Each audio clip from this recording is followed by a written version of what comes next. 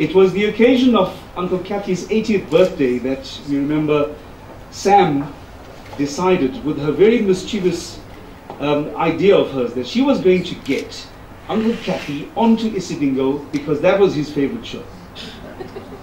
And she arranged it with Pumla, our executive producer, who's here today, and said, let us feature him in a scene on Isidingo, and it's going to go out as part of the normal episode. And so it was written.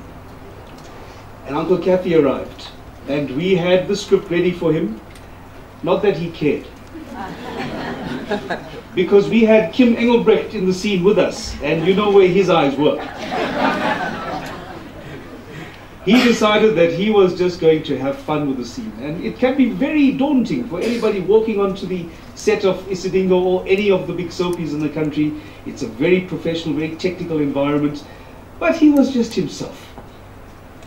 And he just enjoyed the moment. And the lights were on and the cameras were all around him. And we did a quick rehearsal. And he was kind of there, but also not. And we were wondering, oh my goodness, how many takes are we going to do? And we went for the first take, and he nailed it. I can tell you now, he made up his own lines. And they were spot on, every one of them. And it was a long scene, a 2-page scene, and he wasn't intimidated at all. He had so much of fun. When we had called cut, he was about to walk away. And we had to call him back and say, Uncle Kathy, we have to do another take. And he says, why did I do something wrong? And we said, no, this is... It's not that, you were actually perfect. He says, oh, it must have been the cameras then.